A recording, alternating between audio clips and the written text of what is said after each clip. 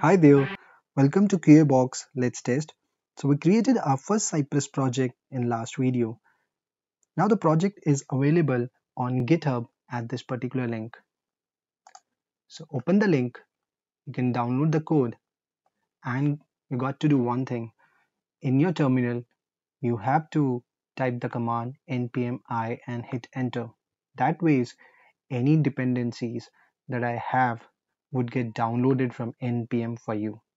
Because I have decided not to export the node modules, because then it would be faster for you to download and faster for me as well to upload the changes that I'm going to make in this series.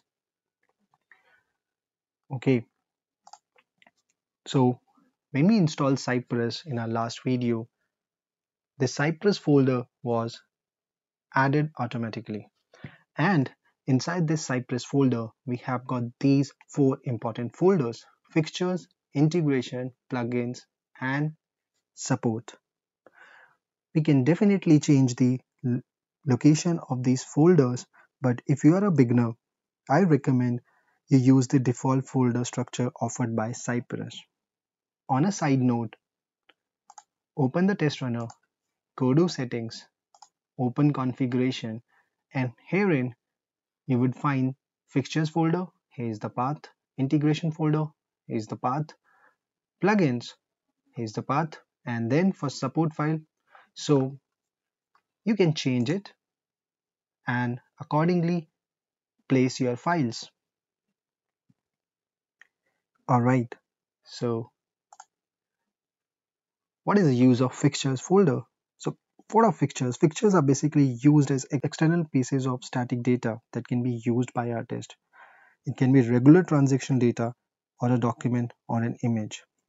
So we are going to position our test data inside this fixtures folder. And we will typically use this data with the help of cy.fixture command. Next is integration. In this folder, you would create your test files. It provides you with some sample tests in the example folder when you install Cypress.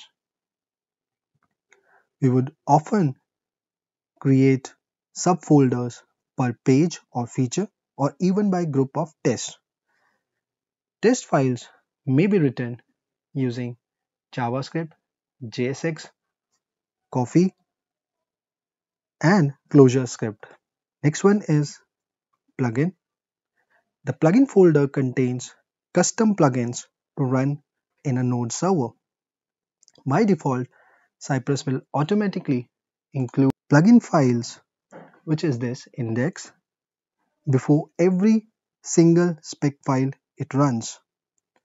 It is purely as a convenience mechanism, so you don't have to import this file in every single one of your spec files. We are going to work on this when we start uploading files using Cypress, or we may need to work on elements using XPath. Support file. The support file is a great place to put reusable behavior such as custom commands or global overrides that you want applied and available to all of your spec file. Okay, so let's understand three important things before we move on: execution, window.postMessage, and WebPack. So basically, whenever we start the execution in Cypress behind the scene starts bundling up things, and it does some pre-processing with the help of preprocessors. So what is a preprocessor here? A preprocessor is the plugin responsible for preparing a support file or a test file for the browser.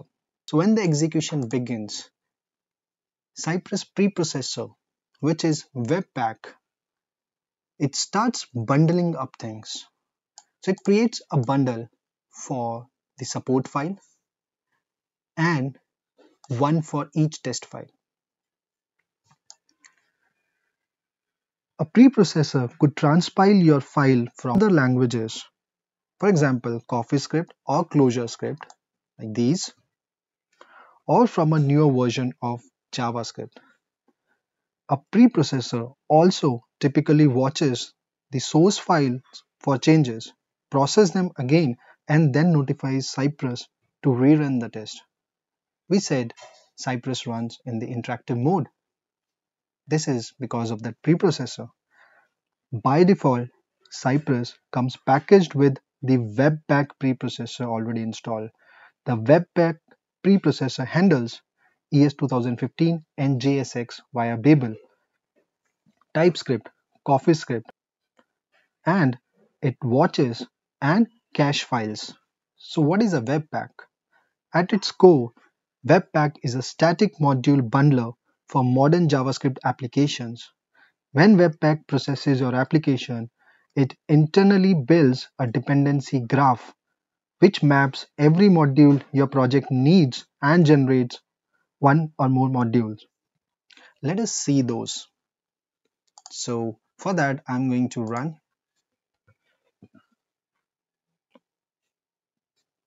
The developers toolbar is already opened.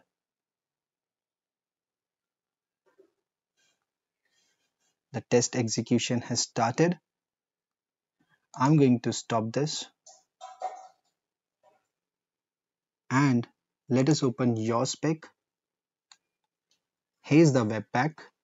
Let us expand example.cypress.io, then Cypress, and herein you could see this is your support file, which is bundled up like this, and then these are all your test files.